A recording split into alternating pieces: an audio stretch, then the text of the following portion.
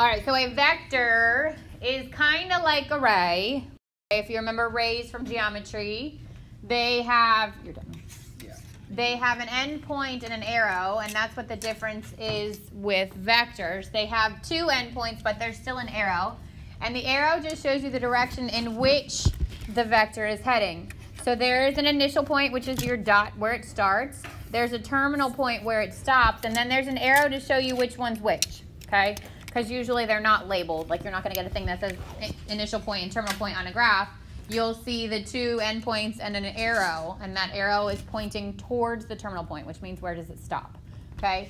So there's two characteristics of this vector. There is direction and length. So direction is kind of like slope, if you can think about it, change in x and change in y. And then length, obviously, the distance from one point to the other. There's two ways to name a vector. One is by its initial point, its terminal point, with this little like half arrow kind of guy on top. So that PQ is vector PQ. The arrow goes over the terminal point. And then the other way to name it is with one single lowercase bolded letter. So it'll either be bolded or italicized in your notes, you'll see, or in your book. But it's usually lowercase. So I could either call this vector PQ, or I could call it vector V. There's just two different ways to name them. Probably more commonly by the lowercase letter, you'll see. So the first thing we're going to learn about a vector is component form. And component form is the change in x followed by the change in y. So it's kind of like slope, except it's not written as a ratio, and you do the x first. It's also different from slope because the order is important. In slope, it doesn't matter which one you pick to be y1 and y2 because the negatives in the top or the bottom will balance each other out. But because these are separate, it's important to make sure that you do the terminal minus the initial. So it's the terminal x minus the initial x, comma, the terminal y minus the initial y. And the way you'll write the component form would be something like this. So it will be two numbers separated by a comma. And these brackets are not parentheses, so be really careful. Parentheses imply a point. This says that I started somewhere and my x changed 2 units to the right and my y changed 3 units up. So that's not a point.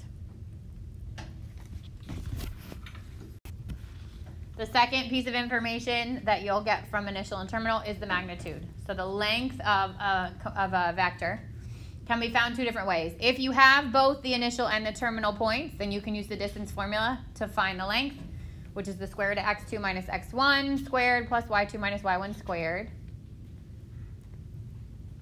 Or if you already have the component form, then there's a shortcut, and sometimes you're not given initial and terminal, you're only given the component form. And that's the square root of a squared plus b squared. This should be a double, it's like an absolute value bar, but there should be two of them. That's how you show magnitude. So if I just gave you v equals, that means it's in component form. If I gave you v inside those double brackets, that means it's the magnitude or the length of vector v.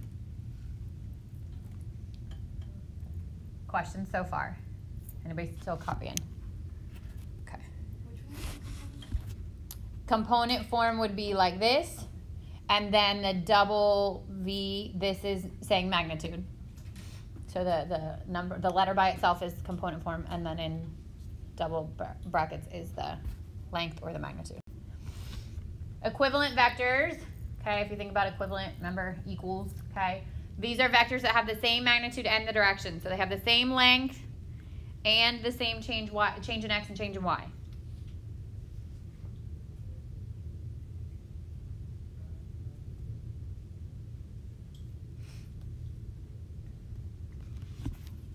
So same magnitude, same component form.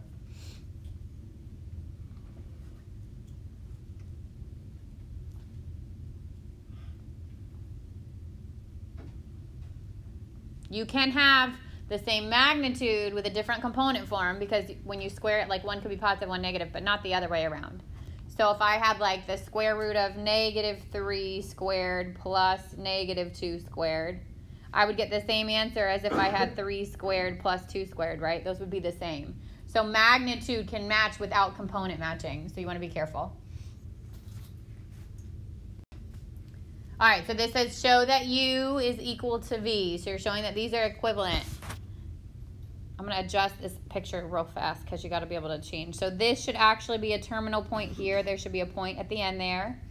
And at the beginning, I mean, it's kind of there, but those should be end points. And then the same for up here. That should be a point. So these are two vectors. One is U and one is V. So we're going to go through the motions of component form and magnitude for each. So the component form of U, my initial point here is 0, 0. So it would be the second X, or the terminal X. And again, I know that because of the arrow, the direction the arrow is going, which would be 2 minus the initial one, which is 0. And then 3 is the terminal Y minus the initial one, which is 0. So the component form of U is 2, 3.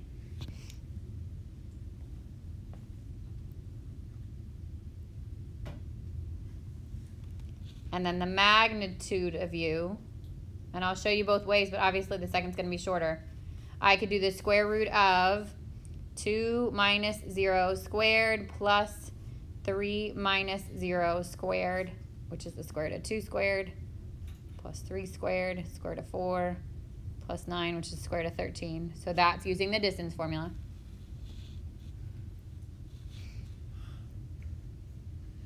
The shortcut is the square root of a squared plus b squared. So if you already have the component form, which we found first, 2 squared plus 3 squared, square root of 4 plus 9, which is square root of 13. And that's the magnitude of U. And it doesn't matter which one you use. Sometimes you only have the component form, so you'd be forced to use a shortcut. But if you had both initial and terminal, then it's totally up to you. Okay, so that's U. Now I got to find the same thing for V. So component form of V would be the second X, terminal X, which is negative 2, minus the initial one, minus the negative 4 is plus 4, terminal Y, which is negative 1, minus the negative 4, which is plus 4. And I get 2, 3. And then the magnitude of V, those are the same numbers, square root of 2 squared plus 3 squared, square root of 4 plus 9, which is 13. So because the actual directions said show that they are equivalent, you could have assumed they were equivalent from the beginning, and your work is your answer. If the question was, are they equivalent, then you're answering yes or no. Question so far? All right, we're just going to do A. So this says find the component form and magnitude of vector V. So go ahead, find the initial. There's the initial and the terminal. Find the component form and the magnitude, which is what we just did.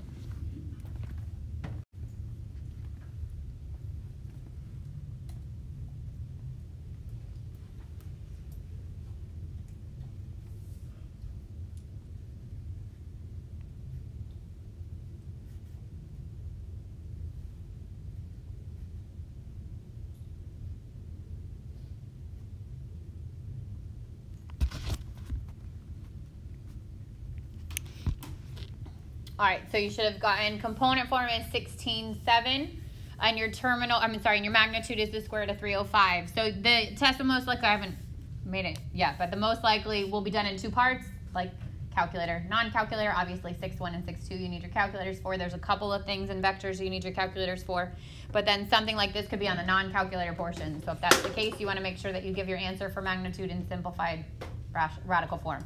So if 305 was able to be simplified, I would. If not, like it isn't, then you would keep it as the square root of 305. So we assume we want exact answers? Yes. All right, then you've got something called a scalar multiple. So a scalar multiple is how you would change the length of a vector, okay? You take it and you make it longer, you make it shorter. It does not change the direction of it. So K, which is what represents a scalar multiple, is just a real number other than 0. So it could be something like 2, it could be something like a half, or it could be something like -3/2. Those are all real numbers, okay? 2 means I'm doubling the length, that's all. So if you actually had vectors, so like if you look at the ones on the bottom, this V, if I doubled it, would be this to this, okay? So 2V should be twice the length of V, but the direction is still the same. If I cut it in half, then it should look something like it's half its length.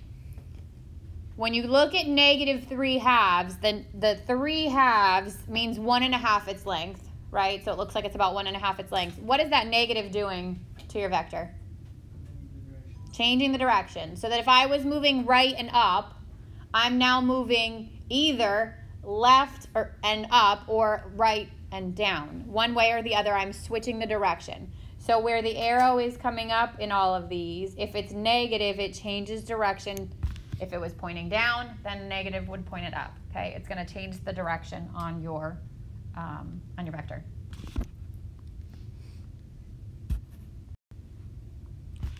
Vector additions and scalar multiples. So these are all the things that you can do with vectors. So if I started with, so this is what you're starting with. If I started with vector u, which would be u1, u2, vector v, which is v1, v2, and k, which is a scalar, again a real number, any number, then I can add the two vectors by combining both the first terms and both the second terms. I can subtract the vectors by doing the first minus the first and the second minus the second in whatever order it's given to me in. And I can multiply by a scalar by simply distributing in that value to both terms of my component form. And I can change the direction by multiplying by a negative. So you can take that negative and put it in on both terms, or you could take it back out with the same thing. So the good news is this is a lot of arithmetic. This is adding and subtracting numbers and multiplying numbers. This part is not difficult. This is where stupid mistakes are made, so just be careful. Okay? You just got to know what to do when you start. All right, then you're going to get asked to sketch a vector. So when you sketch a vector, if you're given the component form, remember the first term is the change in x and the change in y. If you are given both initial and terminal, you can plot your initial, plot your terminal, connect them. That's super easy. If you weren't given initial, then you're assuming your initial is 0, 0, and then using your terminal as the stopping point. Okay? So a vector can be drawn in a coordinate plane, but it also can float around on that coordinate plane and still exist as a vector because your change in x and change in y would still be the same, and your magnitude would still be the same. All right, so this one says, find A, u plus v, b, u minus v, and 2u minus 3v. So we're going to first find them, and then I'll go through and graph them. So the first one is A, u plus v. So I'm going to add the two u's. Actually, change this. Change this to 2, 4, because it's confusing that they're the same number.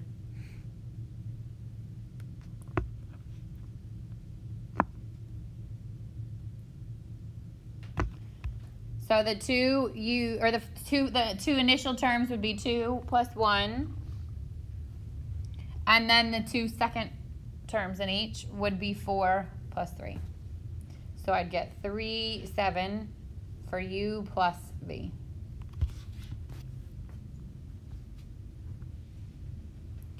Then I'm going to do u minus v. So this time I do the first minus the first, and the second minus the second. And obviously order is important there. If that said v minus u, that would be reversed. So this becomes 1, 1.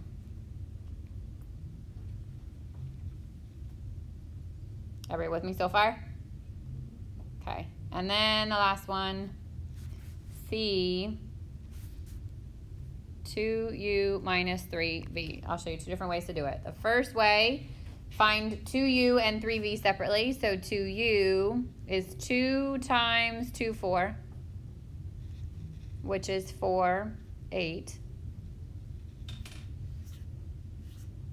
Then find 3v, which is 3 times 1, 3, or 3, 9.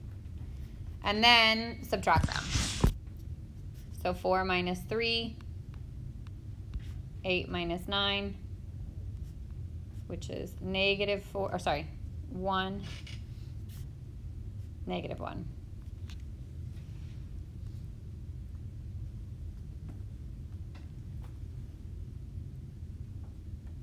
The other way to do it is kind of just distribute that in.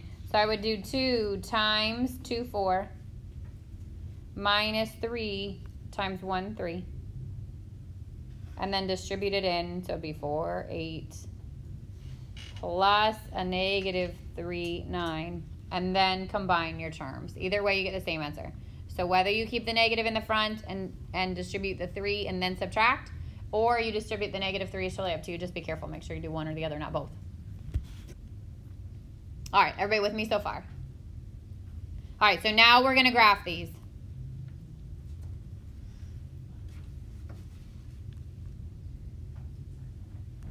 So I'm going to use a coordinate plane to graph them, but it doesn't mean these exist only on this coordinate plane. These can float all around that coordinate plane, okay? Because I don't know initial and terminal. I only have the change in. So when I go to do A, I'm going to start at 0, 0. And my change in X is 3. So I'm going to the right 3. 1, 2, 3. And my change in Y is 7. 1, 2, 3, 4, 5, 6, 7.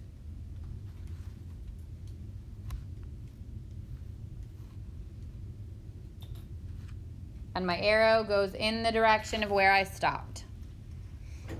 So that would be U plus V, or 3, 7. Then I go to do B, which is 1, 1. So I'd start at 0, 0, and I'd stop at 1, 1. And again, my arrow goes in the direction of where I stopped. And then C, so this was B. C is 1, negative 1. So I start at 0, 0, I go to the right one, and I go down 1.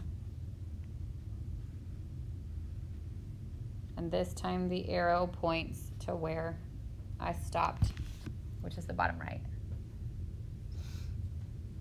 So the only thing I really use the coordinate grid is to get the slope and the point, but technically these vectors can exist anywhere on that coordinate plane as long as they are the same distance and they point in the same direction. Sarah? So, like, you're just starting at 0, 0 every time? Because you don't have an initial point. So if I had an initial and a terminal, I would use those two. But if you don't have an initial, you have to start at 0, 0. And then go to where you stop. Actually, you could start anywhere you wanted to, as long as you go in the direction that you need to, and you stop at your magnitude. Questions so far? So everything that we did in terms of component form is also done in something called linear form, or a linear combination, which is in terms of I and J. So the I goes behind the number that is your change in X, and the J goes behind the number that is your change in Y. Think I comes before J, X comes before Y, okay? So everything we do in terms of component form can be rewritten in terms of IJ. So these two will be used interchangeably. So if I had component form, let's say 2, negative 3, then in IJ format or in linear form, it would be 2I minus 3J. If the question is given to you in component form, you want to answer your answers in component form. If it's given to you in linear form with the IJ, you need to answer it in terms of the IJ. If the IJ throws you, immediately pull it out and put it back in a component form. It doesn't matter. Again, interchangeable. Everything we do in linear form, we can also do in component form, and vice versa. So whatever's in front of the I is your change in X or your A. Whatever's in front of the J is your change in Y or your B. So same set of instructions, but now the information is given to you in a different format. It says find U plus V, U minus V, and 2U minus 3V. So I'll show you the first thing you can do is take it out of IJ format, but sometimes it's easier to leave it in it, to be honest, because you're just combining like terms. So I'll show you both. Like if I needed to take it out of IJ format and put it back into component form, what would 3I plus J be? 3, 1. And what would 2J be? 0, 2. Everybody understand that? Everybody with me so far? Now I can continue through the entire process that we did already. I could add the two terms, 3 plus 0, which is 3, 1 plus 2, which is 3. That would be A. B, subtract, so 3 minus 0 is 3, 1 minus 2 is negative 1. And then C, find 2, what is it, 2? Yeah, 2u minus 3, 2.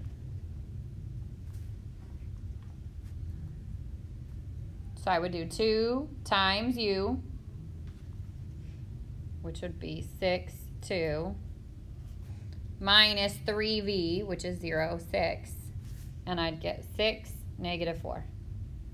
So I could walk through that whole process by converting it back into component form and completing it the way we did the first time. Or you can keep it in terms of I and j.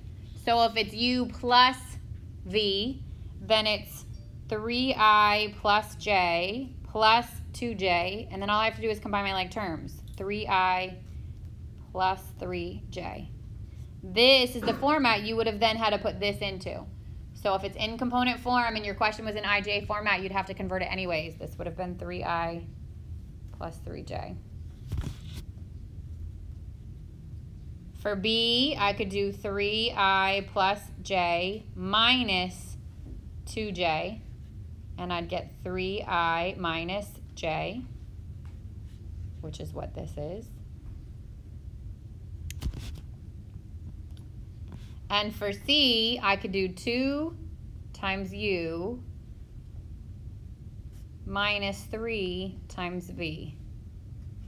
So I'd get 6i plus 2j minus 6j, or 6i minus 4j, which is the same as this. So in my opinion, it's actually easier to keep it in the ij format. You're just combining like terms. Okay, but sometimes the IJs freak people out. Take them out. Put it in component form. Just make sure your answer is back in linear format. So your answers needed to be in terms of I and J, no matter which way you did it.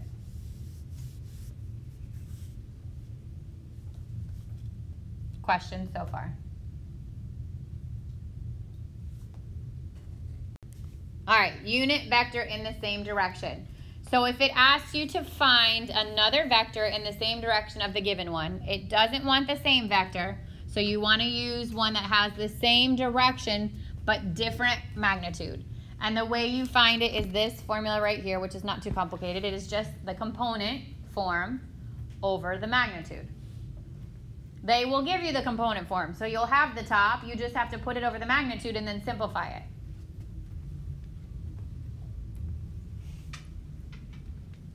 So you're looking, again, for a vector that's heading in the same direction, but it's not the same magnitude. So it says, find the unit vector in the same direction as the given vector, and then verify that the result has a magnitude of 1. So I'm going to take u, and I'm going to find from it u over the magnitude of u. So I already have the component form. That's my numerator. Then I have to find the magnitude. So how do I find the magnitude of u? I don't have initial point and terminal point, so I can't do the distance formula, right? Good. So I would do 1 squared plus negative 3 squared. Square root of 1 plus 9, which is square root 10.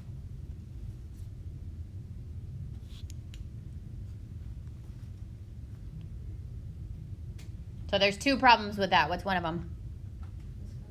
Square root's in the bottom, you can't leave it there. Second thing is that is not component form, okay? So what you have to do, and there's two options here, either split it and then simplify it. So if I split it, the 1 gets the root 10 in the denominator, and the negative 3 gets the root 10 in the denominator. And then rationalize it. So 1 times root 10 would be root 10 over 10, negative 3 root 10 over 10. That's one way to do it. The other way is the reverse. Rationalize it and then split it. So if I pull that 1 over root 10 out to the front and then rationalize it, now I only have to rationalize once and then multiply it out. So now it's like a scalar that would get multiplied by both.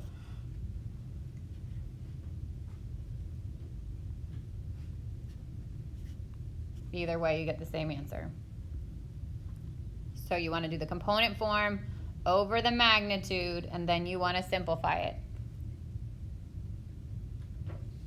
So either answer here works. They're both the same.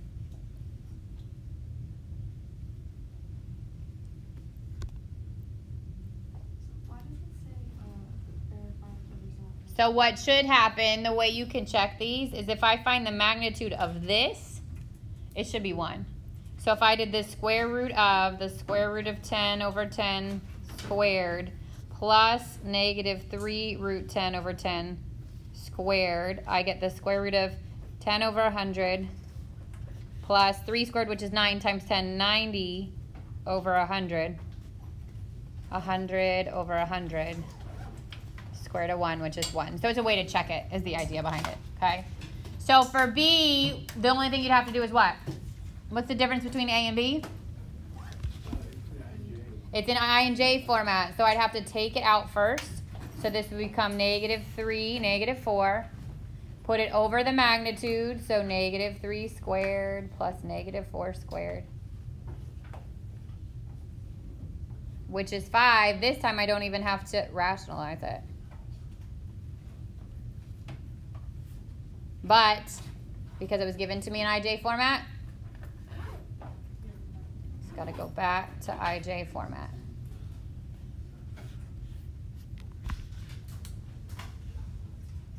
And then if I checked it, square root of negative 3 over 5 squared plus negative 4 over 5, I'd get back my 1.